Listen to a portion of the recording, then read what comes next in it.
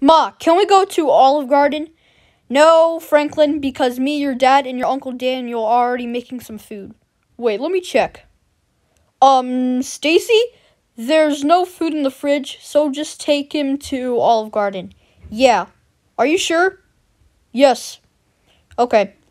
Alright, Franklin, so I guess we're going to Olive Garden. We can go. Just you and me. Bye, Jackson. Bye, Dad. Bye, Uncle Daniel.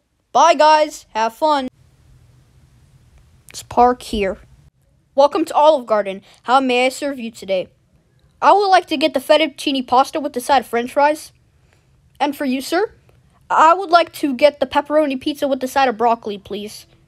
Franklin, I have no idea why you're ordering off the kids' menu. You're about to be 12 years old. But, Ma, I like the kids' menu because it's so fun. Well, you need to start ordering off the adults' menu. Well, you know what? How about you could get the spaghetti, just like me? No, I want the pepperoni pizza right now. Franklin, you don't have to get the spaghetti if you want to. It's rather you get that or we go home and get nothing. No! I want the pepperoni pizza off the kids' menu with the side of broccoli. You better let me, you psycho idiot, pathetic lady. Hey, you're making people look at us. No.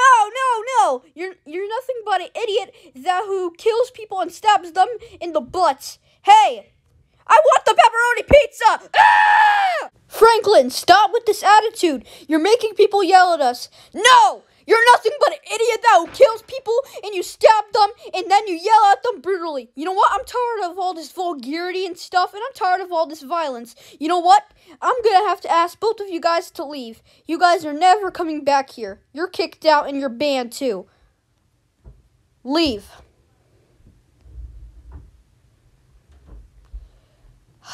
These people these days. Unbelievable.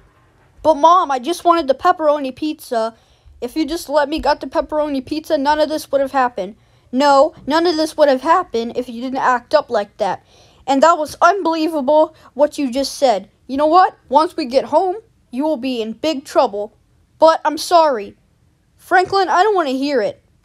You got us kicked out from Olive Garden. But please, we'll listen. You know what? Once we come home, we're going to have a talk. Franklin, how dare you misbehave at Olive Garden like that? And you talk to me like that and you got us kicked out. You know what? You are so grounded until a man hits puberty. Go to your room now.